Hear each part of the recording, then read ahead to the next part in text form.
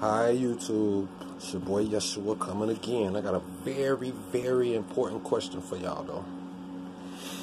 And this is for all you who that love God, or say you love God. You watch prophecy, you watch the times, you know what's going on in the world. I got a very important question for you guys. We all know that someone is supposed to be returning to the earth to save our soul, right? And we all know who that person is, right? We know his name, right?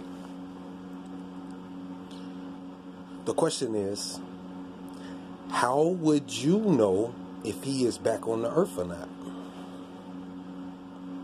How would you know if the person sitting next to you was or wasn't him? How would you know? What would you see? What would you feel? I don't know. That's what I'm asking. It's a very important question.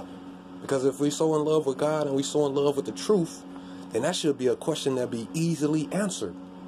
You understand what I'm saying? So, I posed the question one more time, and it's a very short video for y'all.